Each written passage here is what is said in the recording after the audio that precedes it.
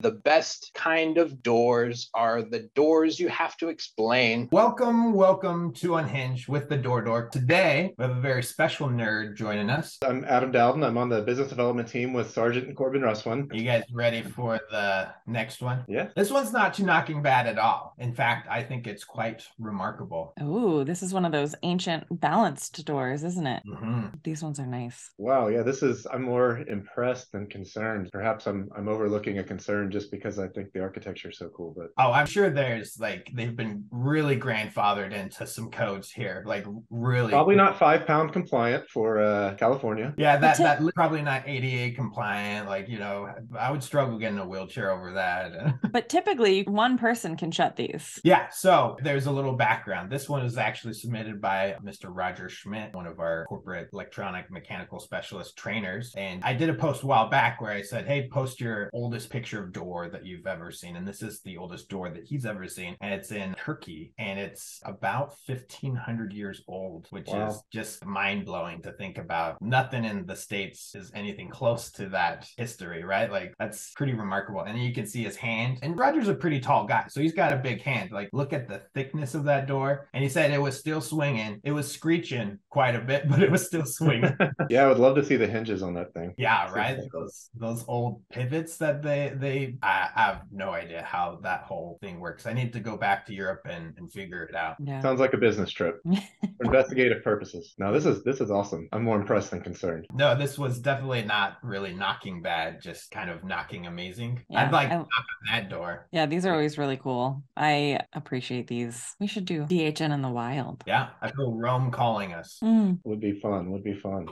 Okay, so not too knocking bad. I don't even know if we should give this one a knocking score. Any final comments before we jump into the last photo? I give it a 10 on the cool rating. Yes. Exactly. Pretty remarkable. Yeah. Thanks, Roger, for sending it in. I guess if I had to be picky, I would question whether or not the doors are swinging, in the path of egress, but I'm not going to pick on this door that hard. Okay, the final photo. Are you ready? All right. Oh, now this is really interesting. This is one of those where I got to look at it closely to figure out if I'm impressed or concerned. This is, kind of a flush mount, a concealed closer, semi-concealed closer. Is this a new product we need to offer? So did they cut the closer or did they cut the frame? They cut This looked like the frame was notched and, probably not the proper method, but all things considered, done pretty clean. Not right, but a nice job of not doing it right. So I got sent this photo by a fellow door hardware nerd, remaining anonymous here. And I was impressed at first. I was looking at it. I'm like, but wait a second. How are you going to adjust it when you need to adjust the closer? I'm like, where are the valves? And he's like, oh, I didn't think about that. Yeah. Turns out they needed to adjust the back check after installing it, and the valves are on the other side. So the person that submitted this did the install? So I think it was his team was doing it. Okay. Yeah. It looks nice and crisp and clean, but hopefully you never have to adjust that door ever again. Maybe do it in BSP, huh? Oh yeah, I didn't think about that. Yeah. Yeah. Black suede would have looked nice. Probably 10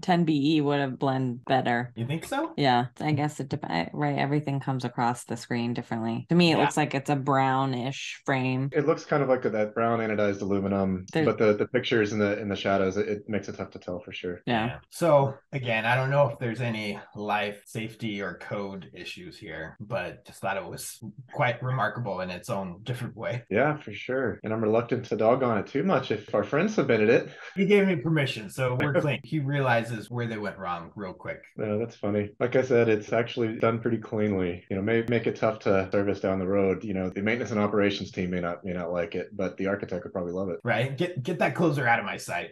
Yep. Knock and score. What do you think? I have a tough time, I guess, seeing the life safety concern side of it. I think I'd put it at a 5 in the middle, because even though I don't perceive it as a life safety concern, it's still not really done correctly. We do look at things from the standpoint of the life of the building, how we're going to maintain and service them. And so that 5, again, not really from a life safety standpoint, but just from looking at it from the life of the building and who's going to have to take care of it. I think that could be a bigger challenge down the road. I'm going to put it in the middle at a 5. Yeah, I agree with you, Adam. I think down the road, whoever is maintaining this building is going to be a a 5, and then the next year it's going to be a 6, and then the next year it's going to be a 7. They're going to just be more and more frustrated with the same door that they have to uninstall basically every time to adjust. Yeah, depending on their comfort level with disassembling that structure too. You might get the right person that says no problem. Yeah, that's true. I am also middle of the road. However, with more information, I would potentially change my rating because we're seeing more and more of these glass walls have some sort of a windstorm rating. My concern would be by cutting into the framing, did they mess with the integrity of this wall at all? Just looking at it and assuming they just wanted more daylighting at this opening and that it's not actually like rated for wind or anything. Mia needs an Fairly low. engineering review, of course. But yeah, Take so it to if the there, test lab.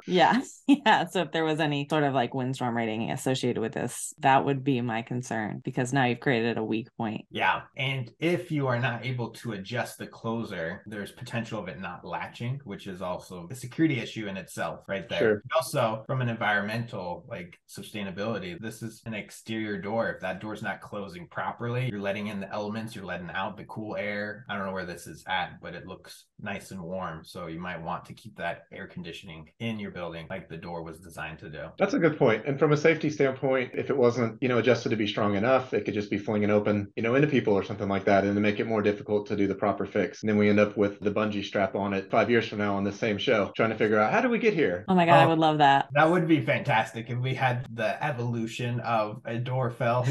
Like, we need to check in on these openings every 3 years or so and just see how they're doing. Where are they now? Yeah, where are they now? No, I'm thinking of, like Pokemon or like Digimon, where like it's first stage and then phase 2 and then phase 3. The nerd coming out in me. Any last comment on this before we close it out? I think a nice low profile, low energy operator would have blended in just as well and not required as much custom modification. Yeah, Very it's true. one that you can like program with your phone.